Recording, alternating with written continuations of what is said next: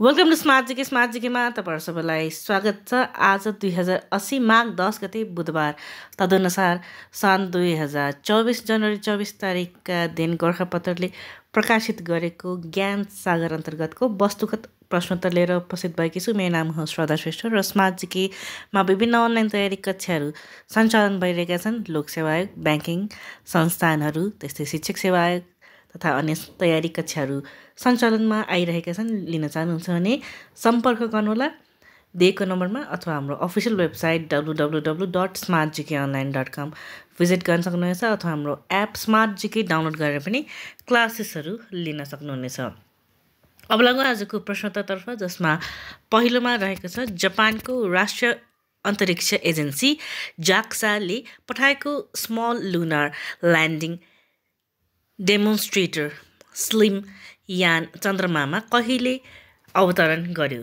सन् 2024 जनवरी 20 तारिक मानवरहित यान चन्द्रमामा अवतरण भएको जाक्साले जनाएको छ।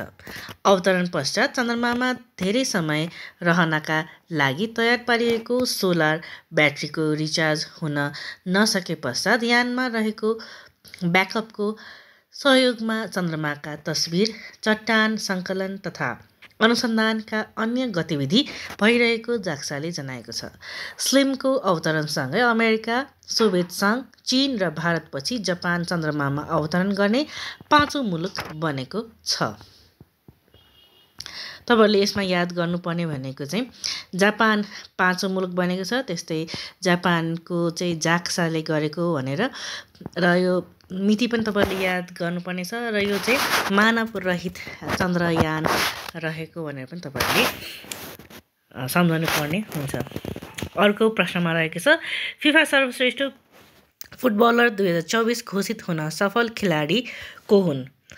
फिफा सर्वश्रेष्ठ फुटबलर 2024 पुरुषतर्फ चाहिँ लियोनेल मेसी र महिलातर्फ चाहिँ आइतावा बोनमती हुन सफल भएका छन्। त्यसै सशस्त्र प्रहरीमा डिएसपी बढुवा हुन कुन विषयमा पोस्ट ग्रेजुएट डिप्लोमा अनिवार्य गरेको छ? विपद व्यवस्थापनमा पोस्ट ग्रेजुएट डिप्लोमा अनिवार्य गरेको छ। सशस्त्र प्रहरी बलमा प्रहरी निरीक्षक इन्सपेक्टरबाट प्रहरी नायब उपरीक्षक डिएसपीमा बढुवा हुन सुरक्षा तथा विपद व्यवस्थापन अध्ययनमा पोस्ट ग्रेजुएट डिप्लोमा गर्नुपर्ने भएको छ।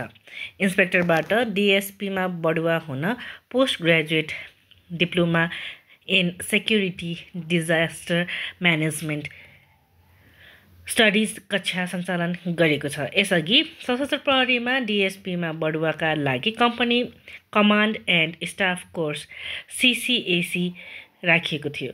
यस पटकबाट भने कम्पनी कमान्ड र विपद व्यवस्थापन दुवै कक्षा एकैपटक भइरहेको छ।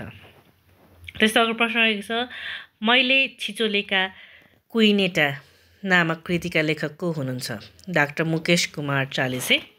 त्यसै ट्राभल वेबसाइट ट्रिप एडभाइजरद्वारा प्रकाशित विश्वका उत्कृष्ट 10 प्राकृतिक गन्तव्य सन् 2024 मध्ये पहिलो नम्बरमा पर्न सफल गन्तव्य कुन हो? काठमाडौँ। काठमाडौँ महानगरपालिकाले वार्षिक 3 करोड लिटर पानी पुनः भरण हुने प्रणाली कुन ठाउँमा निर्माण गरेको छ? बालाजुमा। यो प्रणाली बर्खामा आकाशबाट परेको पानी जमिन मुनि पठाउने प्रणाली हो। बर्खाको पानी बगेर खेर जाने र हिउँदमा पानीको अभाव हुने हुँदा यसलाई सन्तुलन गर्न पानी पुनः भरण प्रणालीको प्रवर्धन गरिएको हो। तीव्र सहरीकरणका कारण अत्याधिक भूमिगत पानी दोहन हुन थालेको छ। अव्यवस्थित भवन निर्माण र सडकले सतहको पानी जमिन मुनि जानुको सट्टा बगेर गएको छ। पछिल्लो समय वर्षात छोटो अवधिमा अधिक हुनाले प्राकृतिक रूपमा पानी पुनः भरणमा समस्या सिर्जना भएको छ। त्यस्तै अर्को प्रश्न रहेको छ नेपाली गायन जगतका उज्जवल नक्षत्र योगेश वैद्यको निधन कहिले भएको हो?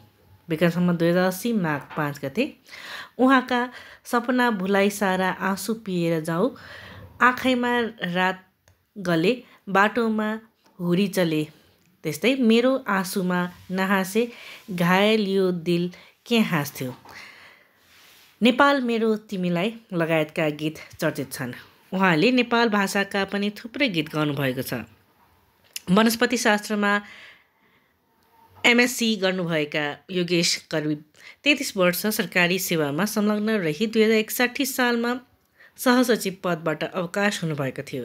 उहाँले यही माघ 1 गते मात्रै गौकी धुस्वा वसुन्धरा प्रतिष्ठानद्वारा प्रदान गरिएको धुस्वा स्वामी सिर्जना पुरस्कार प्राप्त गर्नुभएको थियो। उहाँले छिन्नलता गीत पुरस्कार, विख्यात त्रिशक्तिपट्ट लगायत प्रख्यात पुरस्कार प्राप्त गर्नुभएको छ। उहाँका विभिन्न कृति समेत प्रकाशित छन्। उहाँका 2 छोरी र 1 छोरा छन्। त्यस्तै अर्को प्रश्न आएको छ, असंलग्न आन्दोलनका सदस्य राष्ट्रहरूको 19औं शिखर सम्मेलनमा सहभागी हुने क्रममा प्रधानमन्त्री पुष्पकमल दाहाल प्रचण्ड कहिले युगाण्डातर्फ प्रस्थान गर्नुभयो? विक्रम सम्वत 2080 माघ 4 गते, माघ 7 गते भने उहाँ स्वदेश फिर्ता हुनुभएको थियो। त्यस्तै अर्को प्रश्न रहेको छ, पहिलो साक्षर घोषित प्रदेश कुन हो? बागमती प्रदेश र दोस्रो चाहिँ गण्डकी रहेको छ। बागमती प्रदेश साक्षर घोषित चाहिँ विक्रम सम्वत 2078 असोज 11 मा भएको थियो भने गण्डकी प्रदेश चाहिँ साक्षर घोषित विक्रम सम्वत 2078 असोज 24 गते भएको थियो। त्यसो अर्को प्रश्न रहेको छ, हेनली पासपोर्ट इन्डेक्स 2024 मा नेपाल कतिौं स्थानमा रहेको छ? 98औं स्थानमा रहेको छ। त्यस्तै हाल राष्ट्रसङ्घको स्थायी प्रतिनिधिमा को रहनु भएको छ? लोकबहादुर थापा। उहाँ 15औं स्थायी प्रतिनिधि हुनुहुन्छ। यसअघि राष्ट्रसङ्घको प्रतिनिधि अमृत बहादुर थापा हुनुहुन्थ्यो। नेपालको पहिलो स्थायी प्रतिनिधि भने ऋषिकेश शाह हुनु भएको थियो। त्यसको प्रश्न रहेको छ, बुकर पुरस्कार 2023 कसलाई प्रदान गरियो? पाउल लिन्चलाई।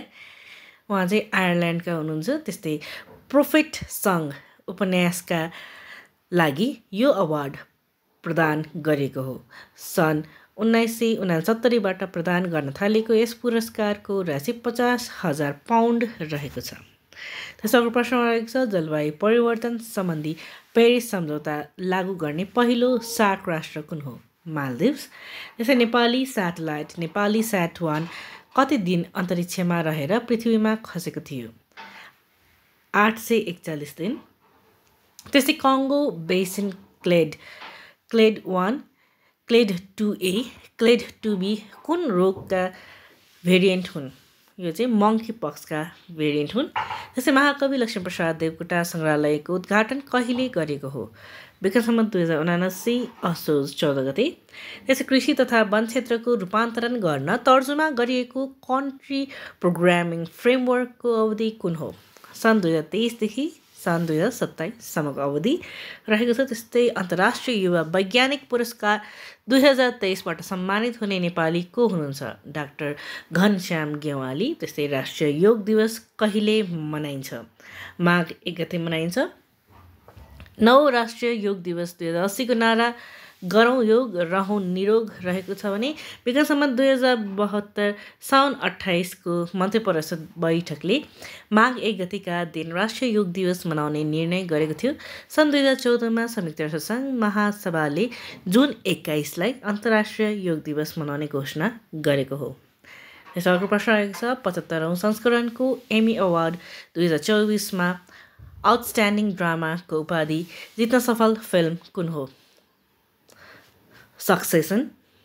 अवार्ड समारोहमा फिल्म सक्सेसन र द बियरले सर्वाधिक 6 अवार्ड जितेका छन्। आउटस्ट्यान्डिङ ड्रामामा सक्सेसन, त्यसै उत्कृष्ट अभिनेतामा सक्सेसनकै म्याथ्यू म्याकफेडन, त्यसै उत्कृष्ट निर्देशकमा सक्सेसनका मार्क माइलड, प्रमुख अभिनेतामा सक्सेसनको काइरन कल्केन, त्यसै प्रमुख अभिनेत्रीमा सक्सेसनकै सारा स्नोक, त्यसै उत्कृष्ट लेखन सक्सेसन जेसी आर्मस्ट्रङ, त्यस्तै आउटस्ट्यान्डिङ कमेडी सिरिजमा द बियर, त्यस्तै लेखन र निर्देशनमा द बियरका क्रिस्टोफर स्टोरर, त्यस्तै प्रमुख अभिनेतामा जेरेमी एलन व्हाइट, त्यस्तै प्रमुख अभिनेत्रीमा आयो एडिबिरी र सह अभिनेतामा इभोन मोस बाचाराजले पाएका छन्। त्यस्तै अर्को प्रश्न रहेको छ महानगरपालिका हुनका लागि कति जनसङ्ख्या हुनुपर्ने प्रावधान रहेको छ? 5 लाख। कम्तीमा 5 लाख स्थायी बासिन्दा रहेको। त्यस्तै पछिल्लो 5 वर्षको औसत वार्षिक आन्तरिक आय कम्तीमा 1 अर्ब रुपियाँ। कुल सडक लम्बाइको कम्तीमा 75% पक्की भएको।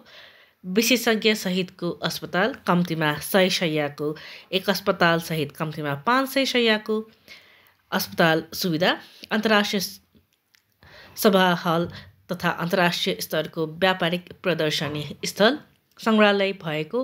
प्राविधिक शिक्षालय भएको। अन्तर्राष्ट्रिय स्तरको होटल सुविधा भएको र अन्य सहरी सुविधा भएकोलाई चाहिँ महानगरपालिका भनेर घोषणा गरिन्छ। त्यस्तै अर्को प्रश्नमा रहेको छ त्रिभुवन विश्वविद्यालयको पहिलो कुलपति को हुनुभयो? कान्ति राज्यलक्ष्मी देवी शाह। पहिलो उपकुलपति भने सुवर्ण शमशेर जबरा हुनुभएको थियो। त्यस्तै अर्को प्रश्न रहेको छ 15 योजनामा उल्लेखित दीर्घकालीन लक्ष्यअनुसार विकास सम्बन्ध 2101 सम्ममा नेपालीको प्रति व्यक्ति आय कति पुर्याउने लक्ष्य रहेको छ? 12,100 अमेरिकी डलर। त्यस्तै आदिकवि भानुभक्त पुरस्कार 2080 कसलाई प्रदान गरियो? प्राध्यापक घनश्याम कडेल। पुरस्कार राशि भने 1,25,000 रुपियाँ रहेको छ। त्यसै नेपालमै पहिलो पटक पोथी हात्तीको शल्यक्रिया गरी बच्चाको जन्म कहिले गराइयो? विक्रम सम्वत 2079 फागुन 25 गते सौराहाको खोरसोरमा अवस्थित हात्ती प्रजनन केन्द्रमा गण्डकी कली नामक ढोइको शल्यक्रिया गरी बच्चा जन्माइएको हो। छावाको नाम विजयगज राखिएको थियो। त्यस्तै आजको अन्तिम प्रश्नमा रहेको छ विदेशमा बस्ने नेपालीलाई ध्यानमा राखी निःशुल्क टेलिमेडिसिन सेवाको सुरुवात कहिले गरिएको हो? विक्रम सम्वत 2079 चैत 15 गते।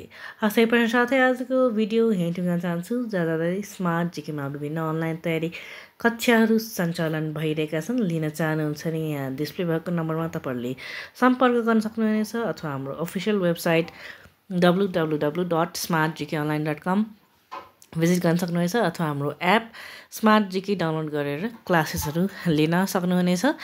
र यदि हाम्रो भिडियोहरू मन परिरहेको छ भने लाइक, सब्सक्राइब, कमेन्ट, सजेस्ट र सेयर गर्दै गर्नुहोला। धन्यवाद।